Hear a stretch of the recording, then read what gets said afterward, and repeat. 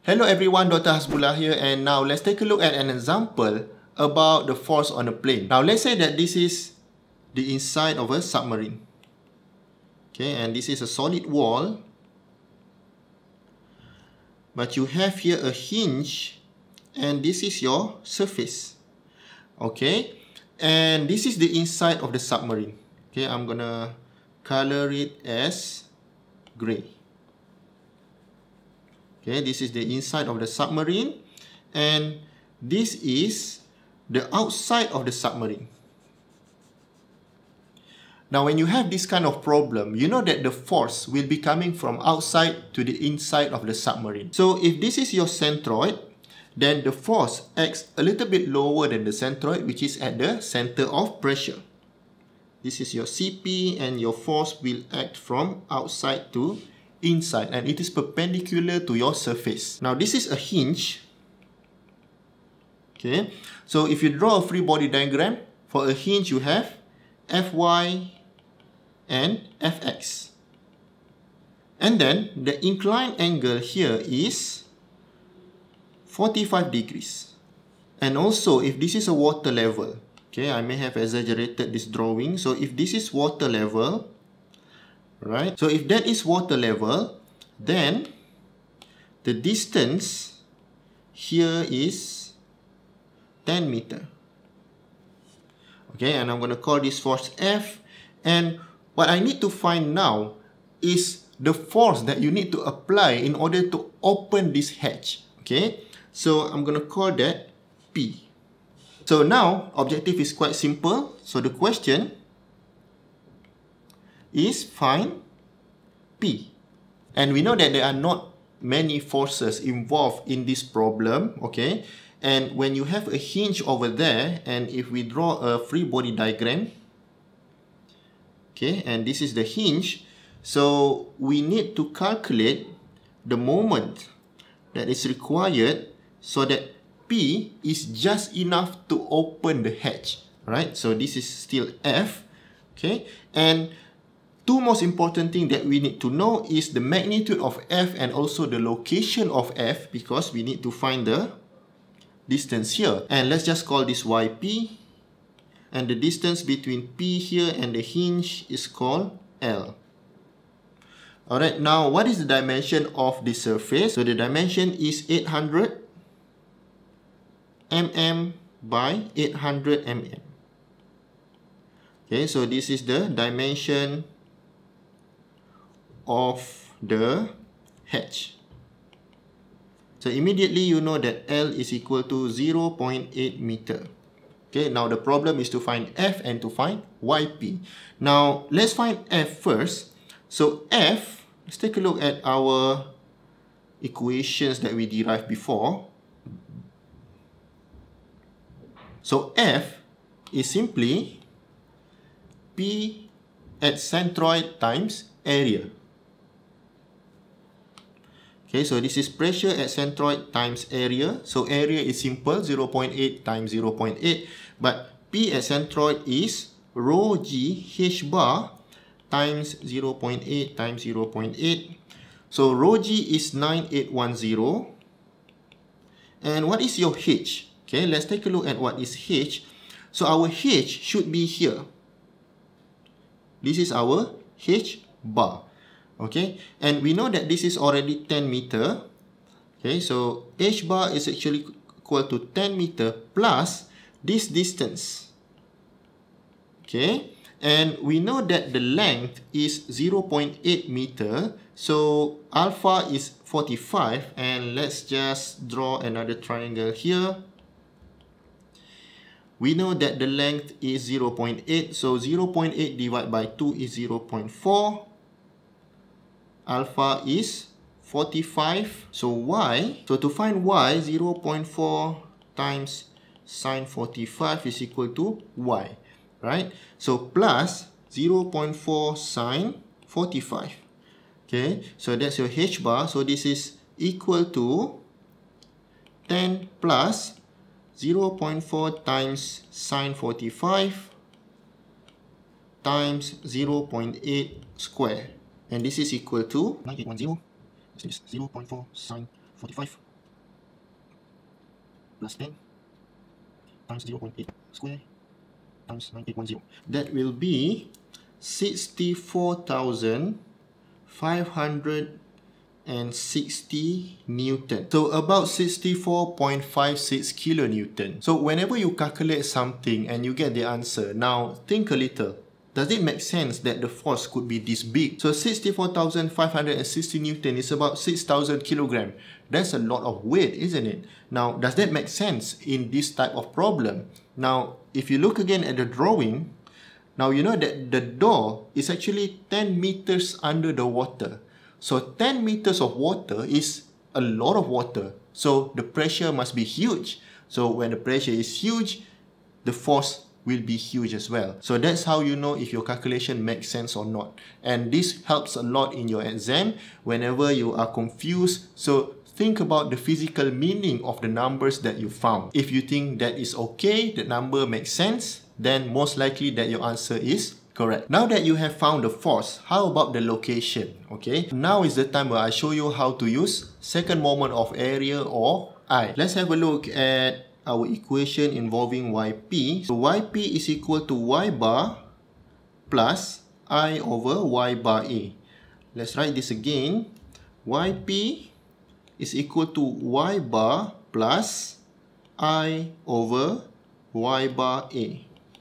Okay, and I think we know a few things already. So a is 0.8 square, and y bar, if you remember, is simply h bar over sine alpha. This is h bar over sine alpha. And our h bar is, unfortunately, we did not calculate earlier. So this is h bar.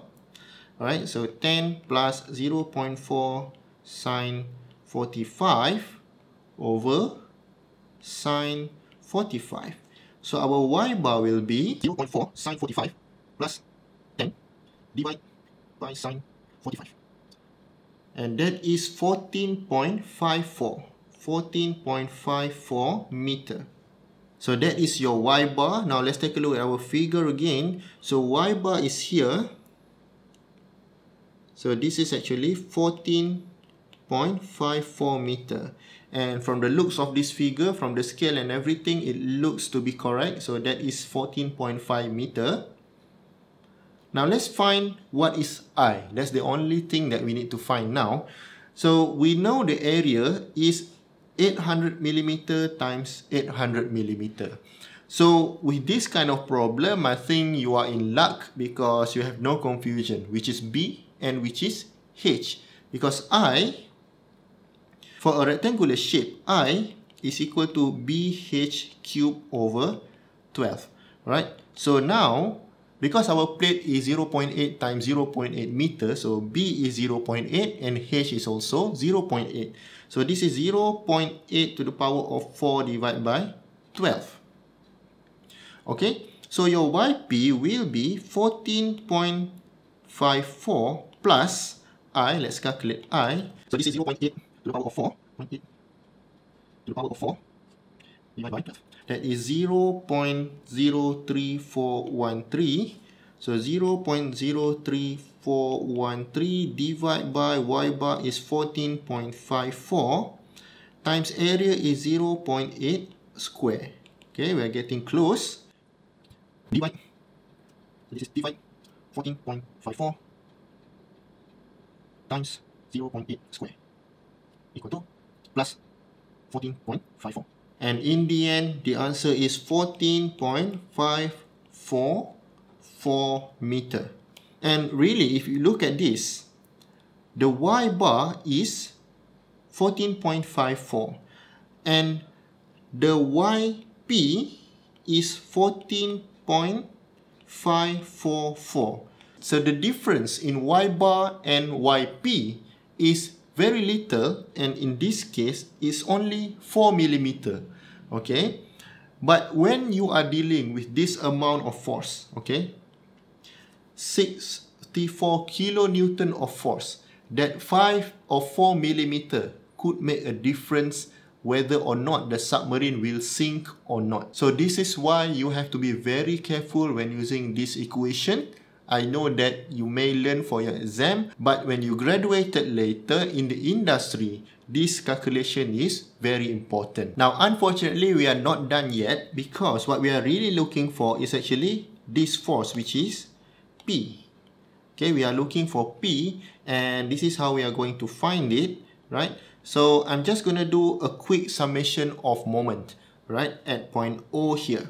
Okay, so summation of moment at point O, let's take clockwise as positive. So this will be minus P times L, L is 0.8, plus F times, okay, you need to be careful here. I think I label it wrongly because this is not YP, isn't it? Okay, this is actually, if we call this YS, right? So YS is actually YP minus this distance, right? Okay, and that distance is basically 10 meter, 10 divided by sine 45. Alright, so YS is actually YP minus 10 divided by sine 45. And you really need to be careful here because if you use YP, then you're going to be wrong. Okay, so you need to use YS. So this is F times YS. So let's copy this equation here.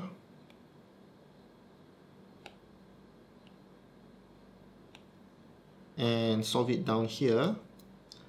Okay, and again, YS is equal to YP minus 10 divided by sine 45. So this is 14.544 minus, this is sine 45, answer 10 divided by sine 45. Okay, so YS is 14.544 minus 14.142, 0.402 meter. Okay, so P is equal to F times YS divided by 0.8, and this is F is equal to 64,560 divided by 0.8 times 0.402, which is equal to 64560 times 0.402 divided by 0.8. This is 32,441 Newton, or simply 32.44 kilonewton. And that is the answer that you are looking for. So let's say that you are inside this submarine and you want to open this hatch. You are going to need to apply about 32 kilonewton of force in order to open that hatch. And that's it about our example on the force on the plane surface. I hope now that you can see a few things. First, we were looking for the force magnitude. Okay, and to get the magnitude, we use this equation. Force is equal to pressure at the centroid times area. But we know that the location is not at the centroid, but the location is a little bit lower than the centroid, which is called the center of pressure. And to find the center of pressure, we use this equation.